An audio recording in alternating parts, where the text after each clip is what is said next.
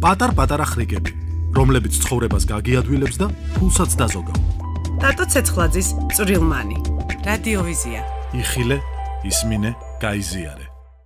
დღეს გაგაცნობთ ლიმონის რამდენიმე სასარგებლო თვისებას, რომელიც სამზარეულოს დალაგებაში გამოგადგებათ.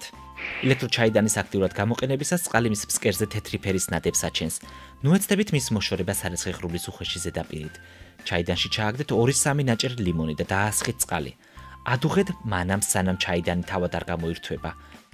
გადაასხით წყალი და სარეცხი ღრუბლის რბილი მხარე მოუსვით იქ, სადაც ნადებია. ლიმონჟავა აუცილებლად მოაშორებს არასაზრუელ ნადებს თქვენს ელექტროჩაიდანს. პრიალა ზედაპირის მქონე ონკანების გაწმენდისათვის საჭირო არ არის ქიმიური საშუალებები. მათ ნაცვლად შეგიძლიათ სახელდახელოდ მოამზადოთ საწმენდის საშუალება. გაჭერთ ლიმონი 2 ნაწილად და გაწმინეთ ონკანი ლიმონით ისე, რომ მისი წვენი მაქსიმალურად მოედოს ზედაპირს. ლიმონიანი ონკანი გაწმინდეთ ჯერ სველი, შემდეგ კი მშრალი ტილოთი. შედეგი საოცარია. სამზარეულოში ან სააბაზანოში ტრაფში წყალი თუ არ გაედინება, ანუ სიამონუსონი ამოდის, ნუ შეგეშინდებათ და ნურცხელოსანს დაურეკავთ. ტრაფში ჩააწვრეთ 1 ან 2 ცალი ლიმონი და ჩააყარეთ 2 სუფრის კოვზი საჭმელი სოდა. გააჩერეთ 1 საათი. შემდეგ დაასხით ცხელი წყალი. თუ კი სასურველი შედეგი მაინც ვერ მიიღეთ, დაურეკეთ ხელოსანს. საქმე გაცილებით რთულად ყოფილა.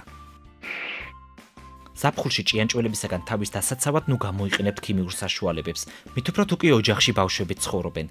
ფანჯრსა და კარის ღრუბლზე მოასხით ლიმონის წვენი. იგი რამდენიმე დღის მანძილზე დაგიცავთ ჭიანჭველებისაგან.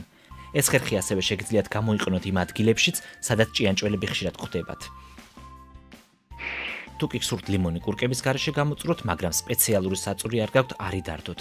სასურველი შედეგის მიღწევა მარტივი გზითაც შეიძლება.